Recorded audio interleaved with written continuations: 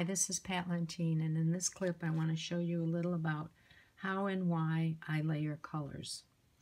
There's a lot of variables in layering colors, which pencils you use, the paper, the type of paper, the color of paper, and the pressure that you use. I'm going to be using Stonehenge paper and Prismacolor pencils. Now, one of the reasons that you layer is because the more you layer, the lighter the pressure that you use, and the more you layer, the richer your color you'll get and more depth. If you just keep doing light pressure and layer, let me pull in a little bit.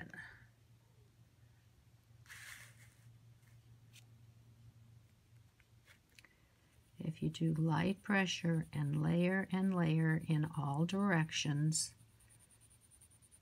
you get a prettier look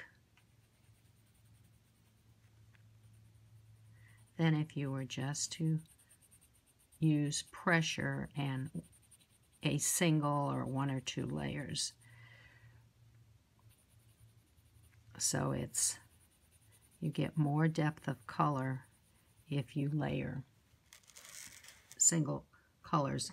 Another reason that I layer is to blend one color into the other.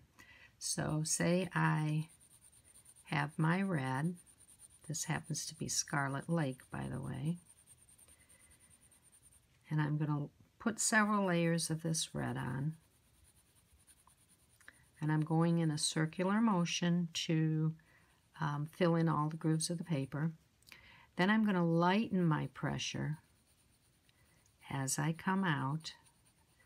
Lighten to where I'm barely touching the paper and not put as many layers.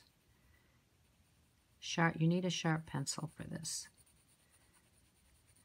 so that it fades out to nothing. Then I'm going to take the second color, start out here, put several layers on, and then blend into this color so that your colors blend together. And that's another reason that you do a light layer as you come out so you can blend your colors together. Another reason is to mix colors. So if I were to take, say, a pink, and I believe this is just called pink, put a few layers on here, and then take blue, and you want the same value. The blue I picked up here is the non-photo blue, which I think it means it doesn't show up in photographs, but I hope it shows up on the camera. Then I put the pink back over it, so I layer these two colors together, and I get a third color, which is a lavender color. You mix pink and blue and you get lavender. Now, as I said, you want to try to use the same values of colors when you're doing this. I hope that shows up, but it turned into a lavender. Okay, another thing you can do with layering colors is add the complement and dull a color. So here I'm using Scarlet Lake again. And if I want to dull that red, keep it a red tone, but dull it,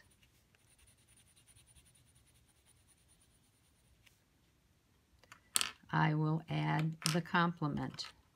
And in this case, I'm using Marine Green. Again, you want a similar value.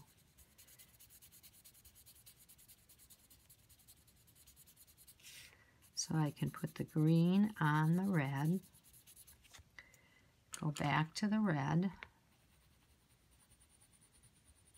and I have dulled that red so that I still have red, but it's a dull color. You can also dull a color with a gray. So you can try two different ways, either with the complement or with a gray. Again, I'm using a similar value.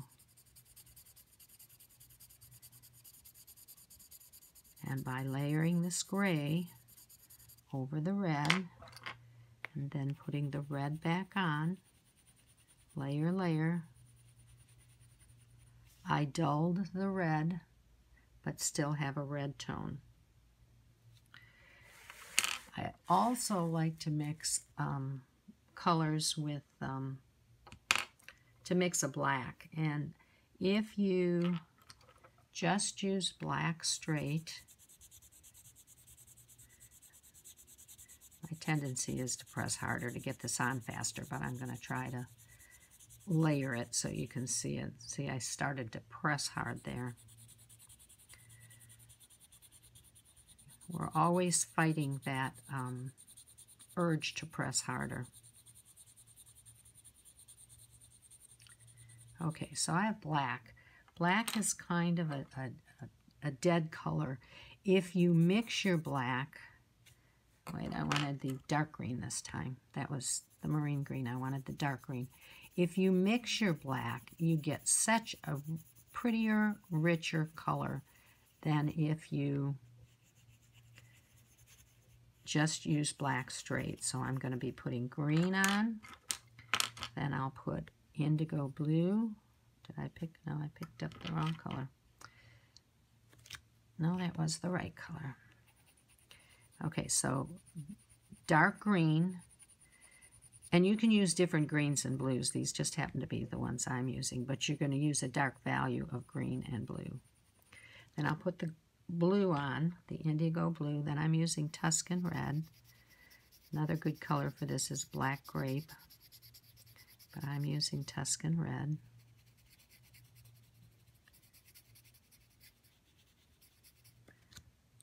And I usually go back to the indigo blue again. Then you can use a dark umber. Actually, I picked up the dark brown. I'll use the dark brown, but dark umber would be better. And you can put some black on there. You can sandwich the black in between the other colors. And it darkens it, but still you get a richer color. So then I might go back to the little bit of the green. Again, layering, you get a nice rich color. The blue. And the order of this is not critical. And the red. And then maybe finish up with the black, and I'll put the black, I'll put more black over here on the other one as well, because it's not quite fair to compare when you don't have as many layers. I will try to keep layering this without using pressure and get it to a similar number of layers that I have here.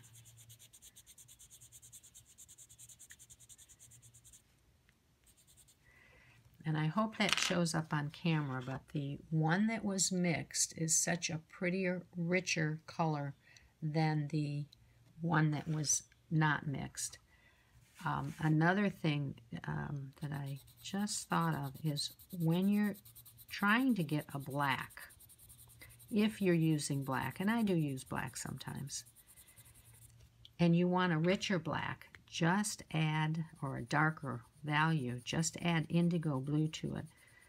I hope you can see how that just darkens that black, makes it a darker value.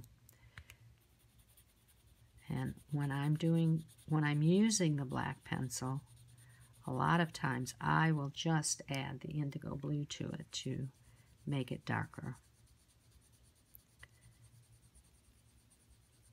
And that's a richer color than the original black as well.